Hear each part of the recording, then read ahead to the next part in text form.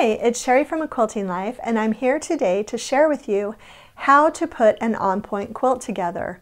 An on-point quilt might be a daunting project for some, but it really is simple. You just have to know the steps and follow them in a particular order.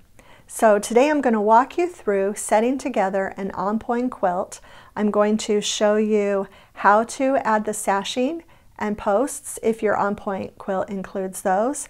And we're going to talk about setting triangles for the side parts of the quilt and for the corner parts of the quilt.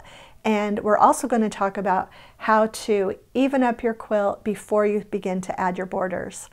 I hope that you'll enjoy this video. It's a little bit longer than some of my other videos, but I feel like it's one that you might want to bookmark and come back to again and again when you work on this type of quilt for the first few times. So let's get started putting together an on-point quilt.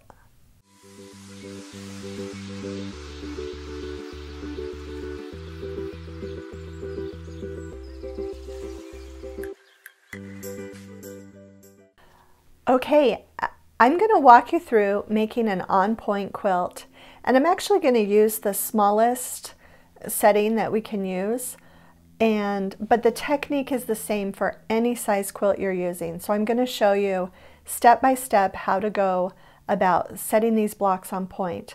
And sometimes beginner or newer quilters are afraid to try this, but it's really not difficult, and I'll walk you through it, and hopefully you can now have fun making on-point quilts. I have chosen 5 different quilt blocks that I love. I'm going to make a table topper with this. The size quilt that we're going to be making would also be a great wall hanging. But I've chosen 5 6-inch finished blocks from my Quilting Life 2020 block of the month. And I've cut my sashing pieces. I'm going to use this little low volume floral print. And the posts I'm going to use are just this little polka dot on navy. And I'm also going to do the inner border with the same floral that I'm using for the sashing. And I'll walk you step by step how to put this together. I've got these solid squares for the corner and setting triangles, and I'll show you what those are very soon. And I'll also have a PDF with all of the measurements, so that if you're putting together a quilt like this using 6-inch finished blocks, you will know what size sashing and posts and setting triangle fabrics that you'll need to cut. So the first thing I like to do is figure out the layout for my blocks. And I've kind of played around with this and came up with this little layout. And so when you're making an on-point quilt, what it means is that the blocks will be sewn together on the diagonal, whereas a straight set quilt, they would be sewn together like this. So the blocks, as you look at them, are going to be on point. So that's kind of what that term refers to. And we are going to have sashing. Now you can do an on-point quilt without sashing, but since it's really almost the same technique and putting it together, I thought I'd show it to you with the sashing so that you would know how to put together a quilt with sashing. The only difference is that if there isn't any sashing, you're just sewing the block to the block and you're not having a sashing strip in between. But I like to go ahead and lay this all out before I start sewing. That way I can compare, you know, that the amount of strips that the pattern told me to cut is good with what I have. And then sometimes I can find out that if I have a strip left over, I can notice a mistake that I might have made before it happens. So I really do like to lay all of this out.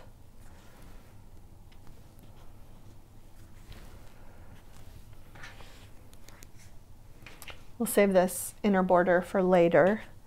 And I like to put the little posts out as well, right at the beginning.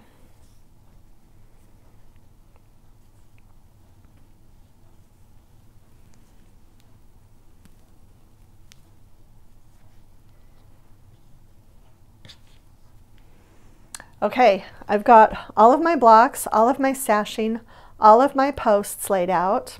And now we're going to actually use, cut these squares into triangles and place them where they're going to go in the quilt. Okay, I'm going to go ahead and cut the corner and the side setting triangles right now. When you're sewing an on-point quilt, the pattern should tell you to cut 2 squares that you will use for the corner setting triangles and a number of squares anywhere from 1 up on up for the side setting triangles. It just depends on how many side setting triangles there are in your quilt. For ours, we're only going to need 4, and so we're just going to use 1 square cut twice diagonally. But first we'll cut the corner setting triangles, and those are cut once diagonally, and your pattern will tell you what size of square to cut and that you cut it once diagonally, and that means that you just cut it in half on the diagonal 1 time, and that will give you your 4 corner setting triangles.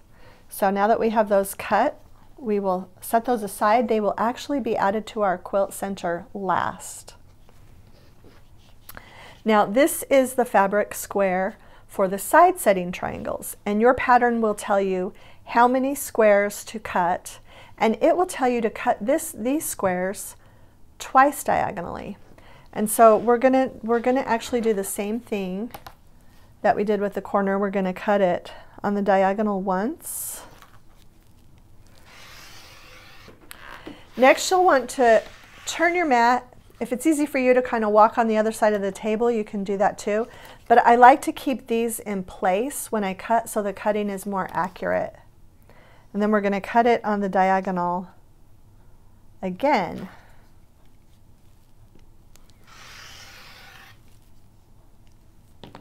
Okay, so now we have cut these twice on the diagonal. And as I mentioned, if you're making a bigger quilt, you might have to do this with several different squares to get enough side setting triangles. Be sure to keep your side setting triangles kind of separated from your corner triangles. They're often similar in size, but these side setting triangles are always going to be a bit larger. So just keep them separate, don't get them in the same pile. Okay, we're going to go back. I'm going to put our quilt blocks back on the table, and I'll show you where to place these triangles. Okay, now that we've cut the side setting triangles and the corner triangles, I like to lay them out where they're going to go in my quilt. Again, this really helps you to know that you have the right number of pieces and that everything is placed where it needs to be placed before you sew your quilt together. Okay, so these are the side setting triangles. They go on the 4 sides. And then as I mentioned, the corner pieces will go on the 4 corners.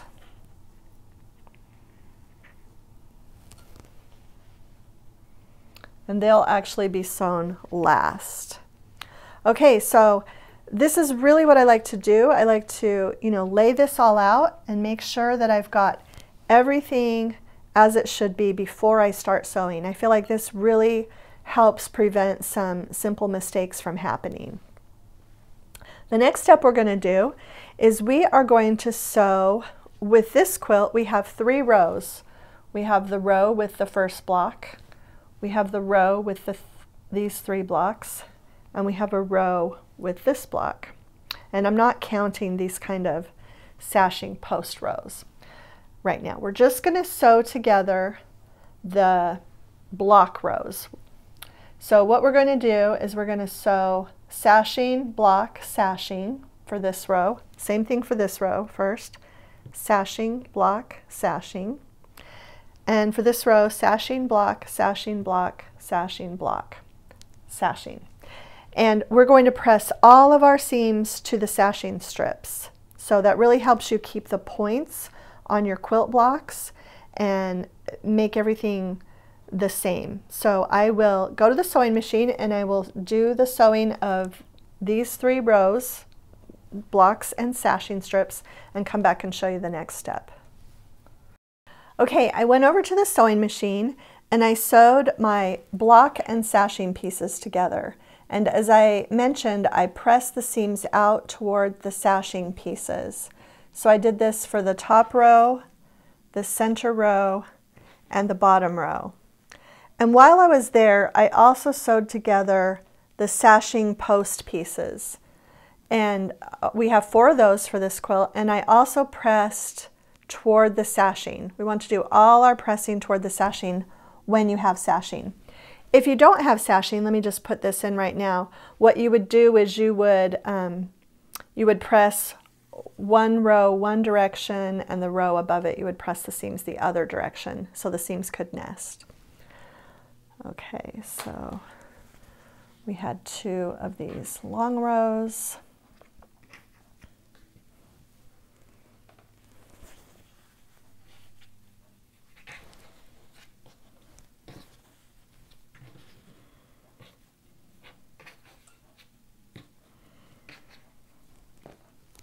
And the final piece. Okay, so the next thing we're going to do is we are going to add these sashing post rows to our block rows, and we will do that before we add any of these triangles. The triangles are all going to be added last. So to this top row, we're just going to add this piece to the top of it. Same thing down here, we're going to add this piece to the bottom of that block. But our center row is going to get a sashing post strip sewn to the top and the bottom. Now, one thing that might be different when you do a different size on-point quilt is sometimes the center row only has a strip sewn to one side. Just depends on how many rows you're doing and how long the rows are. But as long as you lay everything, all of the pieces that you've been told to cut out, as long as you lay them all out before you start sewing, you shouldn't get confused. And you might have to lay it out on a bed or a floor when you're working on a larger quilt, but it's just really helpful if you just lay everything out. It prevents a lot of mistakes. Okay, so I'm going to go over to the sewing machine now. I'm going to sew the post rows to the top and bottom blocks and the 2 post rows on either side of my center row. And then I'll come back and we'll talk about adding the triangles. Okay, I'm back from the sewing machine and I added the sashing strip post rows to my block rows. And I've got the 1 row added to the top row and the 1 to the bottom row, and then the 2 rows added to the center section. And you can tell that since everything was pressed to the sashing, all the seams just nested really well when I put everything together. So the next step that you're going to do is we are going to add the side setting triangles. And I think this is a place where sometimes people get confused. They want to add those side setting triangles before these post and sashing strip rows have been added, but that is not the way it works. You add the post and sashing strip rows first, and then you add the side triangles. So the side triangles have been cut and they do have bias edges, so you want to be really careful with them. What I generally do is I just flip it over gently and I will stick just a single pin to keep it together, and I'll kind of do that to the other side as well.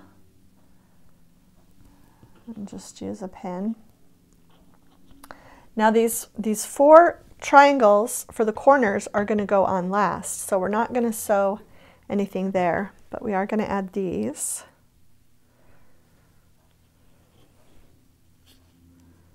And I do like to pin them so I get them going. It's really easy to get these triangle pieces turned around in the wrong direction. So by using just a pin, you can make sure that you don't flip the triangles the wrong way. And if you want to use more pins, you can as well. The point of the triangle will extend beyond the block there, but it will line up evenly the 90-degree angle of the triangle will line up evenly with one side of the block. And it's the opposite as the top and the bottom. So up here it's extending beyond the top, and the 90-degree part of the triangle is matching up at the bottom of this block. So I'm going to go to the sewing machine. I'm going to sew these triangles together and these triangles together with this block row, and then we will be back to actually start sewing our rows together. Okay, I've sewn the side setting triangles where they need to go, and let me just show you again. I pressed to the sashing. That's one thing you want to remember when you're doing an on-point quilt with sashing, or really even a straight set quilt with sashing. You're always going to press towards the sashing. So I've pressed those towards the sashing, and now I'm ready to sew my 3 rows together. And again, we're going to add these last. At this point, I really do like to use more pins to make sure that all of the posts match up. And I will generally put a pin at each place where the post is. And I'll put one at the end of the row and one kind of in the middle of the block. And so again, I'm going to pin right here where our sashing post is. And I usually take that pin and have it on, I stick the pin in on one side of the seam and put it back through on the other side of the seam. And then at the end, the middle, and I'm going to grab the middle of this block and stick a pin in it as well. Okay, so I'm going to go to the machine. I'm going to sew this together. I'm going to press toward the sashing, and then I will also sew this side together so that when I come back I'll have the center section all sewn together except for the 4 outer triangles. Okay, back from the sewing machine again, and our quilt center is complete. Everything is sewn together except for our 4 corner setting triangles, and I've pressed everything towards these sashing rows so all of the seams matched up. You'll notice that the triangle edges will extend, and that's fine. We will be trimming this up at the end after we get these 4 corner setting triangles on. But what I do next is I actually just kind of fold my corner setting triangle in half and do a finger press, and so that I have a real, tiny little line. And I take a ruler and I find the center point of my block. Just go right down the middle, and I make sure and line that little finger press up with that center point, and I'll just use 1 pin, and that really helps me keep the corner pieces centered. I'm just gonna get the center of the block.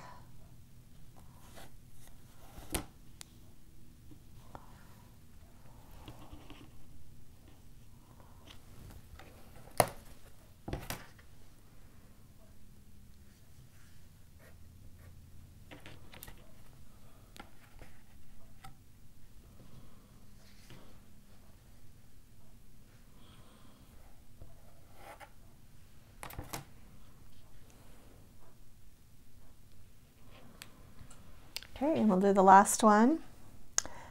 And then when I come back from the sewing machine, I will show you how we trim it.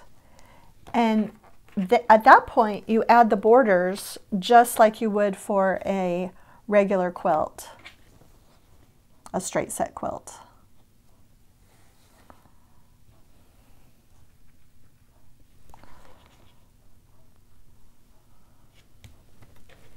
Okay, so I'm going to take it over. I'm going to sew the 4 corner triangles on. I actually will also press these toward the sashing. I feel like in the past sometimes I have just pressed them out. depending on your particular quilt, and you know, look at it and see what you want to do. It doesn't matter so much at this point which direction you press it. So I'll go sew that, press it, bring it back, and we'll talk about adding the borders. Okay, I'm back from the sewing machine. I just wanted to show you, I did end up pressing the seams on the corner triangles out. I just realized it was going to create a lot less bulk. So I did press all of those 4 seams out. Okay, now you'll notice that our piece doesn't look exactly square, and that's normal at this point for an on-point quilt. We've used all of these different triangle pieces and introduced bias into our quilt. And so what I love to do is kind of square up my quilt before I add the borders. And if you have a long ruler, this one at this point is about 21.5 inches square. And so I'll be able to use this 24.5 inch ruler to square up my edges. When I have a larger quilt, sometimes I will actually get multiple rulers and use them. And with a larger quilt, it's also really helpful to have a square ruler so that you can square up both sides at once. Okay, I am actually going to grab a large square ruler and show you with that ruler and with this ruler how you can square up your quilt. So I grabbed this large square ruler just to kind of show you what you can do. You want to make sure that you have 1/4 inch beyond the point of each post. And so what I like to do is line it up. So I've got 1/4 inch here, I've got 1/4 inch here, and then I also make sure at the top on both of those seams that I have 1/4 inch. And I will also look at the other lines on the ruler. I've got a diagonal line right here, and it's really lining up well with the block. So I feel like this is really square and really straight. And I will kind of start back here. I'm not going to start all the way back here because I'm going to trim this when I move the ruler down to this section. So I'm going to trim just this portion of the quilt right now, and then I'll flip it and do the rest. So I'm going to go up, and I'm going to come over. Okay, so now I am going to flip my quilt, and I'm going to do the next corner section the same way. I'm going to make sure that I've got 1/4 inch, 1/4 inch, 1/4 inch. This one's still, this had already been trimmed down here. So I'm going to move that up just a bit. And sometimes you're not trimming very much off, sometimes you are. So just, you know, flip it and just make sure that because you don't want to cut off any of these points when you're sewing your border. And so making sure I've got it here, here, move it up.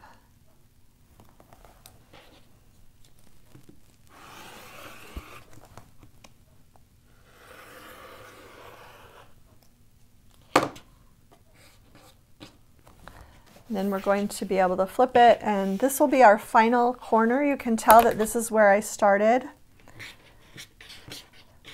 and this is where I started, so we'll be doing our final corner.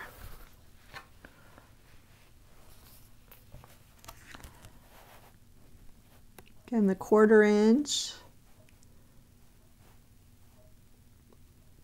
1/4 inch. I'm going to look at that diagonal line, and it is just really looking good right there. Just make sure. Okay.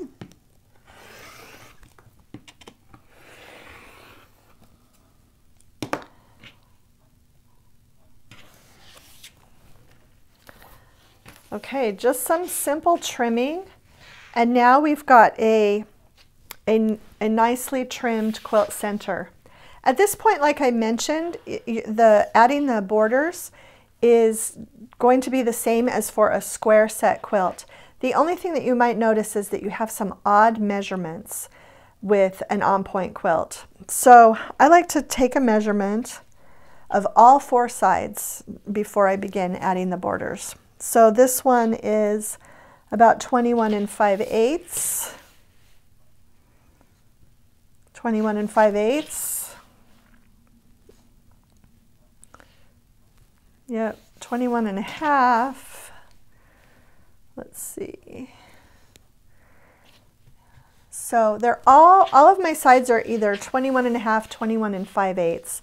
And so that's the size that I'm going to use for my first 2 side border pieces. If there were a bigger variation in that, I would check these 2 sides first and make sure, but mine are just really close, so that means my quilt is pretty. I'm going to take my border strips now, and I am going to cut the 2 side pieces, and then I'm going to sew those on, press them, measure, and cut the 2 pieces. And what I like to do for this is, I'm just going to measure one more time. Okay, it's actually just a tiny bit bigger than I noticed before. And what I like to do is, I'm not going to cut that measurement first. I'm going to use a pin and mark my measurement. This will allow me to be more accurate. So I'm going to trim the left side. And then I'm going to put a pin in my border piece. I'm going to measure it with the ruler just to make sure, because the ruler is always going to be more accurate than your mat. Okay, and like I said, I'm going to use pins right here. I'm going to put a pin in each piece.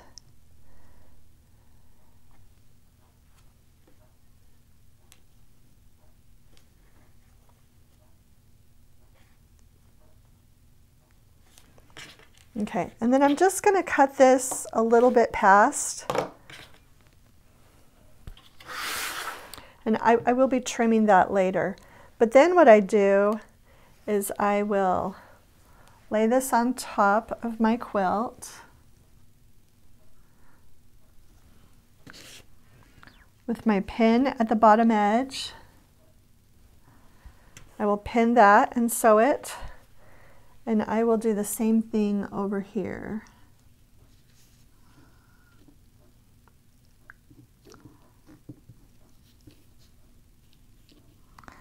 And after we've sewn, we'll press and then we'll trim these edges. Okay, I actually went ahead and added the side borders, pressed and trimmed, and then I added the top and bottom borders, and I just want to show you quickly how I trim those.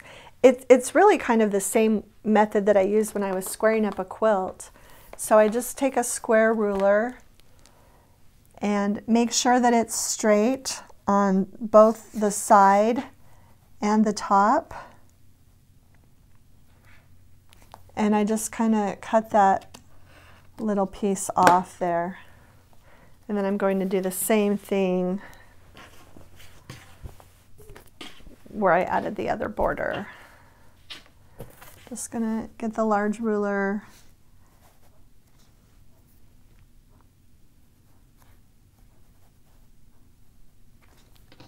and again just trim that off. Okay, so a lot of times with these points I kind of wait till this point to pick my outer border fabric, and with this one I've decided to use this navy print for my outer border. It will kind of pick up the navy in the center block and in the sashing posts. And I will go ahead and add this, and we'll pop up a picture of the video after I get it added. If you want even more detailed instructions about adding borders to a quilt, we do have a previous video on that we'll put a link to so that you can go and look at that for step-by-step. But basically this video has walked you through all the steps that you need to do any on-point quilt, not just a small one, a large one. All of the steps are the same, and if you haven't made an on-point quilt before, I hope you'll have a lot of fun putting one together soon. So there we have the how to put together an on-point quilt tutorial. I know it was a little bit longer than normal, but there really are quite a few steps to this, and they need to be followed in a specific order. I hope that you'll come back to this video again and again as you work on these types of quilts. And if you enjoyed the video, we would love for you to hit the like button and share with a friend and subscribe to the channel if you haven't already. Thanks so much for stopping by.